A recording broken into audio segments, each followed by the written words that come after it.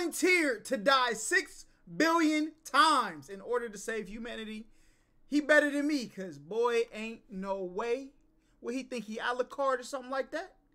I'm not one of them, but let's get it. So when the metal hit his mug, he just sunk in place. 100K Holla, chillin' Bahamas. Come home to your crib and throw in your mama. What is good? Whoa, we got a, what is good, HollaSquad? We are the latest squad on the YouTube platform. Listen, today we are back with another reaction. Let me see the name of this one. Punchline. That's what, look, Punchline is a crazy name for somebody who's about to die 6 billion times. All right, look, I got one death in me, all right? Once I die, I ain't coming back, all right? So y'all better get as much out of me as y'all can, you know what I'm saying? Especially your mom. She gonna need all of this. Yeah, you know, yeah, I'm joking. Let's get into this video. The story begins with our main protagonist, called Yuta Iradatsu, who is a normal young man with a pretty boring life. However, one random day in December will change all of that. Yuta meets up with his neighbor Rabura Chichibu, and together they catch a ride on the city bus. As the bus drives, it is suddenly hijacked by a villainous criminal. People scream and get scared, but just before the villain can hurt anybody, the hero called Strange Juice shows up. She has come to save the day as she attacks the villain. The villain knocks out poor Rabura and then proceeds to prepare his shot at Strange Juice. But the villain notices something odd on Strange Juice's neck, a mysterious letter G. For a moment, this makes the villain hesitate. Meanwhile, Yuta catches a glimpse of Rabura's underwear, which makes him power up and summon a powerful energy. Yo, seeing a girl draws, alright, and getting superpowers is insane, alright? Now, I done seen some dudes in the gym. They walk in there with them TikTok pants on and dudes start doing extra weights. I done seen that happen. But to get superpowers is crazy. Yuta, with this newfound power, attacks the villain and tackles him into the sea. Yuta then blacks out. After a while, he wakes up on a beach alone with Strange Juice. Yuta also sees her underwear and then passes out once more, losing his powers in the process. Suddenly, a giant object is seen falling down from the sky and Yuta's soul leaves his body. 2 days pass and Yuta awakens once more, but this time he isn't on a beach but in his room instead. He is back at the Korai House apartment complex, and it seems that he has been asleep for 2 days. Out of nowhere, a spirit cat called Cherinosuke shows up. This cat explains that Yuta's body has been taken over by another spirit, and he must find a special book called Nendala Gendala to fully get back his body. Yuta immediately tries to find this strange book and he looks all around his apartment complex, but he has no luck. In the process, he also learns that if he sees the underwear of a girl twice in a row, he will lose consciousness and a giant meteor will kill all of humanity. Yo, nah, this is crazy. This is crazy. Yo, nah, bro. I can't not. That means your girl got to be commando though at all times. If you my boo thing, and I got this superpower, no panties for you, my baby. You know what I'm saying? Yuta is terrified, but he finally gets some good news. He can actually travel through time and go back into the past. And in his spirit form, he can fix his mistakes, like if he sees a girl's underwear. His spirit form can also move and impact objects, but the revelations don't stop there. Mikaten Narujino, who is Yuta's neighbor, is also revealed to be the superhero Strange Juice. Rabura's parents also have spirit powers, so she is disappointed and mad at herself for just being a normal human with no powers. However, her luck changes when she meets the apartment's landlady, called Meika Daihatsu. She offers to teach Rabura chairmancy, which Rabura mishears as necromancy. This excites Rabura as this is her chance to be special like her parents. Meanwhile, Yuta— Hold up, ain't necromancy like in like dead bodies or something like that? Ain't that's necrophilia, right? Necromancy, them words too close. Is learning more about how his spirit powers work. By total accident, he learns that cinnamon dust actually makes his spirit powers stronger. He goes to see Rabura and uses his spirit powers to break a bottle. He tries, but he is too weak without the cinnamon dust. Later, we are introduced to Ito Hikitani, who is a young girl who spends most of her days playing video games and staying inside. Ito has somehow managed to find a small bear cub called Muhai. She found the bear cub in a small box and is now trying and failing to hide it from her neighbors. A conspiracy organization called the Kume Group sends a special broadcast video, in which the provided evidence reveals that a giant asteroid will soon hit Earth. They actually have the exact date. The asteroid will hit on New Year's Eve. This group challenges the world's government to disprove this video or explain to the public why they are hiding the facts. That's Yuta crazy. sees this video and— if y'all never seen Don't Look Up on Netflix, gotta watch that, bro. True story. All right, true story. That's all I'm gonna say. Government, please leave me alone. Go do something in Netflix. Starts to suspect that maybe the group's leader who died recently might be the spirit that is in his body. The group's leader is Kyumei Tsubauchi, and Yuta has to find more clues to figure out if his theory is correct. Miketten starts planning a Christmas party in Ito's room. As a way to keep her secret identity as strange juice concealed, she uses Meika's special technology that camouflages someone's appearance. Later in the night, an attacker arrives at the apartment complex. The intruder has been sent by the Kyumei organization and his name is Turtle Man. He tries to attack and kidnap Muhai. In the attack, he even injures Muhai. At the last second, a new hero shows up called Kenji Miyazawa. He is another costumed superhero and he saves Muhai while showing off his powers. His powers are almost identical to Yuta's, but as a bonus he also has a healing ability, meaning he can regenerate any wound. Rabiura and Ito find out Miketten's secret. They freak out when they realize she is strange juice. Also, it is revealed that the apartment's landlady Meika is actually a robot. Past events show a strange boy called Pine asking a girl named Yuriko to run away. Both of the kids are in a strange laboratory, and Pine wants them to break free. While that is happening, a small girl called Chiyoko is singing. We return back to the present time and see that Rabiura is getting ready for a special date with someone called Gliza. Meanwhile, Yuta continues his investigations into the Kyumei group. He finds that a girl was included on a list of names that the Kyumei group posted, and that same girl was later found dead. Ito is shocked to find that his name too is also on the list. Yuta decides that he needs to act, so he uses cinnamon powder and tries to amplify his spirit powers just enough to possess Rabiura's body. He uses all his strength, but he eventually fails to warn anyone of the dangers the Kyumei group presents. His powers lose their strength and he leaves Rabiura's body. Gliza and Rabiura go on their date, but it is revealed that Gliza has other motives. He is part of the NSA and his mission is to find and contact Meika. As she is a powerful robot, she might be able to hack into the Kyumei group's data and stop their virus from destroying an important satellite. This satellite's main purpose is to act as a defense against any possible meteors, and the Kyumei group wants to destroy it. Their conversation is interrupted when Kenji shows up. Elsewhere, why would they want to destroy something that's supposed to protect the Earth from a meteor? That don't make no sense. Yuta realizes that Miketten sings the same song that the girl Chiyoko sang so long ago. December 29th arrives and Yuta is horrified to find Ito killed near a shrine. Yuta decides to save her, so he uses his time travel powers and goes back in time to the day before. He uses all his powers and possesses Rabiura once again, and manages to warn Ito and the other girls about what will happen. Miketten stops Ito from going to that temple to see the shrine. So Ito feels guilty about something and she decides to open up to the rest of the girls. Ito tells them that she was the one who posted a video of all the people who bullied her at school. She wanted to make a video to prank all of those people, but someone managed to edit the video and put her name on it. While talking, Miketten... So she tried to be Hannah Baker, alright? You know what I'm saying? Look, you set off the 13 reasons why. Okay? You've been exposed. Reveals that she spent her childhood in a place called Uber Labs. This triggers a flashback for Yuta in which he sees that the small boy Pine used a special ability called Uberphi to protect Chiyoko. The next day arrives and the Turtle Man manages to kidnap Muhai.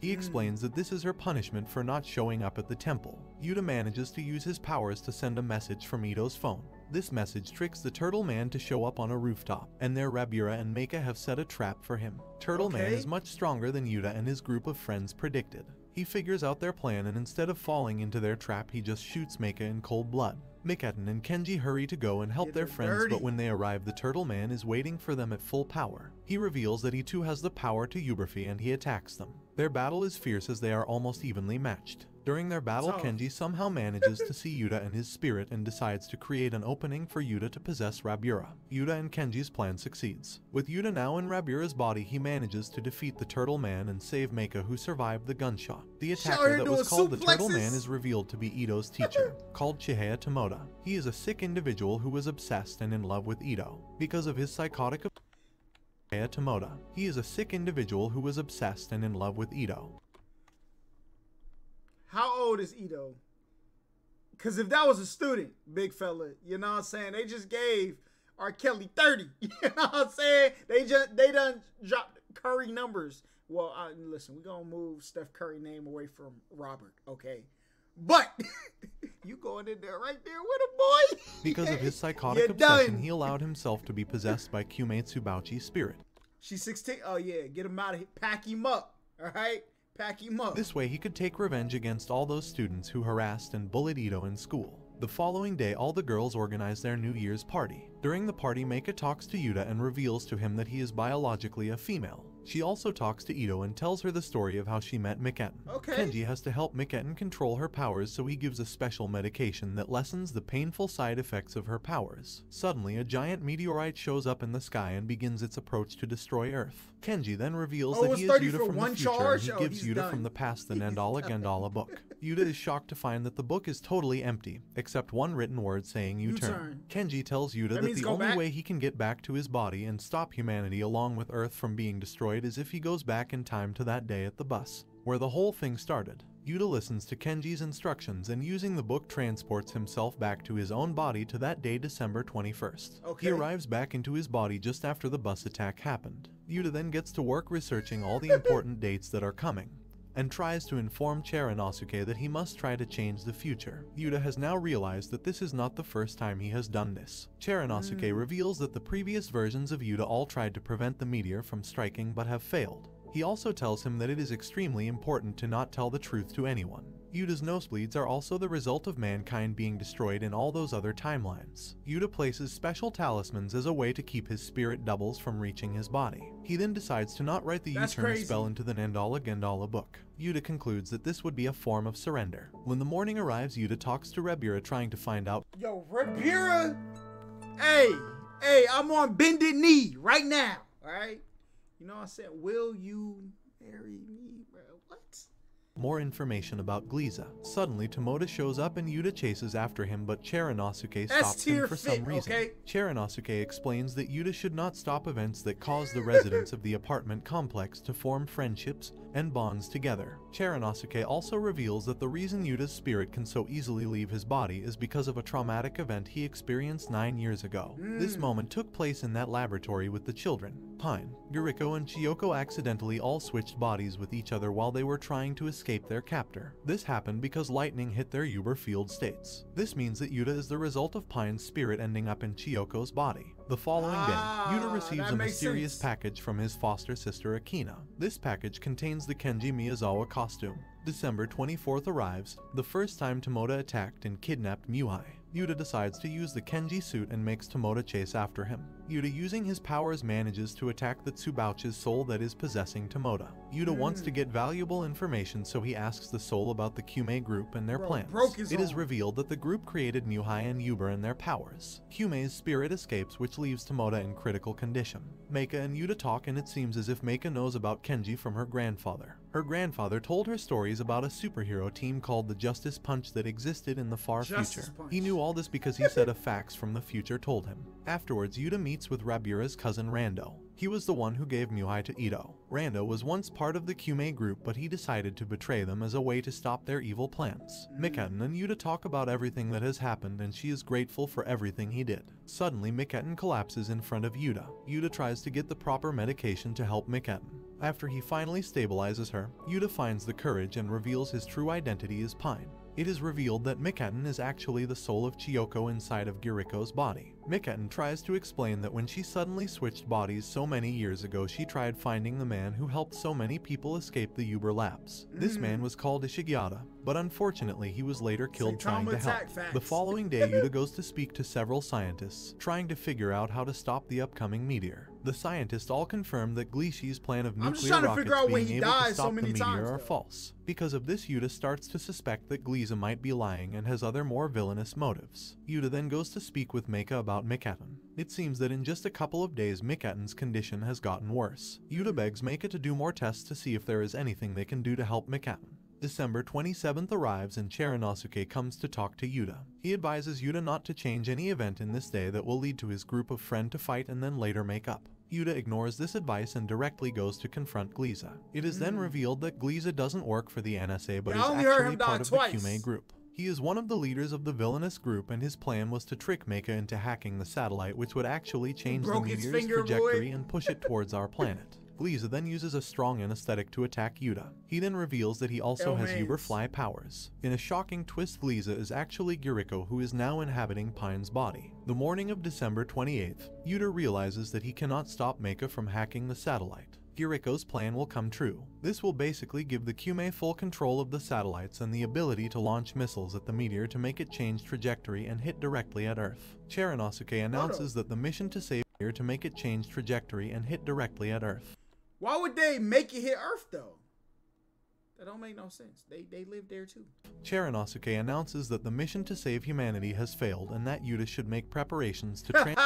we know broken fingers anime, you know what I'm saying? You break their fingers, put it back together, break their fingers. I only heard about this, alright? I never watched the anime though. Transport himself into his other body. December 29th arrives, and that is the day in which originally Ito died. Yuta and Mikaten receive a text message commanding them to appear at the shrine. The two of them show up and there they are met by Guriko. He takes Ito hostage as a way to make them all come to his location. However, Guriko gives Ito back and says that the only way Mikaten and Yuta can survive this upcoming meteor strike is to use Muhai's regeneration ability. Yuta feels that there is no hope in the whole situation as all of his plans have failed. But he then remembers his friends and their bonds. This motivates Yuta to not give up just yet and try to save humanity. He asks Meika for her help as he has a new plan going forward. Yuta explains everything to Meika. He tells her about the meteor and its trajectory along with all his experiences regarding time travel. Meika then begins forming a plan to launch all the ballistic missiles from Earth directly at the meteor when it arrives close to the atmosphere. This should be enough to destroy the meteor, at least so it doesn't cause any giant destruction. She then gives Yuta the task of protecting the Korai house from anyone who tries to stop her in her plan or attack his friends. New Year's Eve arrives once more and Meika is torn to whether she should allow all their friends to get involved with the plan. The danger is too great, especially for Meika.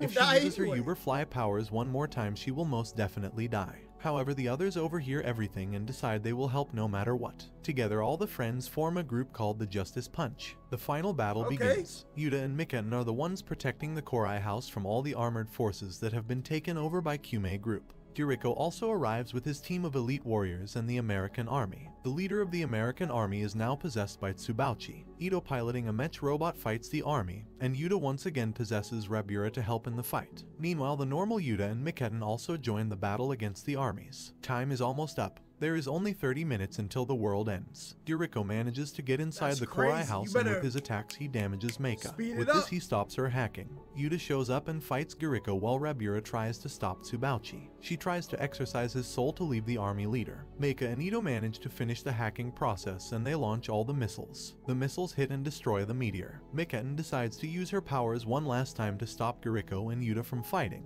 As she slowly dies from using her powers, Yuta decides to switch bodies with her. This returns Mikaten to her original Chiyoko body, and Yuta dies inside her body. After 49 days pass, the spirit of Yuta says farewell to all his friends and goes back in time one last time to bring a brighter future for everyone. And this brings the anime to an end. Alright, I feel like I was lied to. Don't forget to like and subscribe if you enjoyed, and turn on the notification bell so you never miss out on another video. Okay. Until next. He volunteers to die 6 billion times in order to save humanity. I feel like, you know what I'm saying? I was a little, maybe I gotta watch the anime to understand, because something in this breakdown didn't equal dying 6 billion times, okay?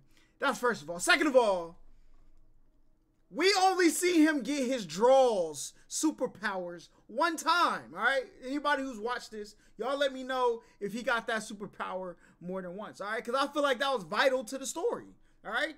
You look at draws, you get superpowers. You look at draws again, you lose your superpowers. I feel like that is like a concrete, you know what I'm saying, staple in this story arc.